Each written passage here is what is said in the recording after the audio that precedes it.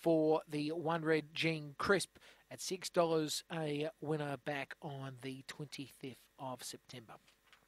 Last of the runners are locked away, and we're nearly right for a start.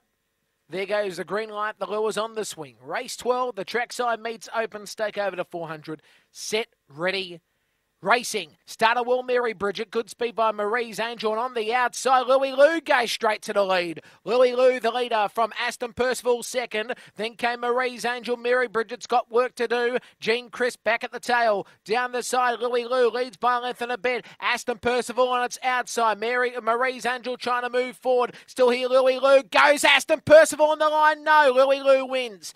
Louis Lou defeats here Aston Percival. Third spot, Marie's Angel may have just got headed by Mary Bridget. A photo there. And Jean Crisp back at the tail of the field. 23-2 the trip for the lucky last. Louis Lou, too good. The 8 pink, defeating Aston Percival. The 6 green and third will come up in a moment.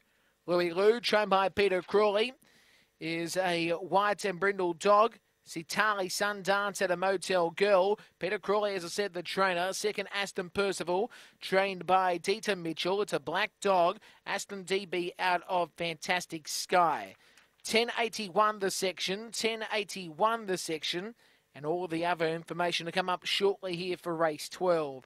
Still waiting on the photo for second and third. We can tell you it's 8 first, 6 second, 8, 6 and a photo. 8, 6 and we're just awaiting here.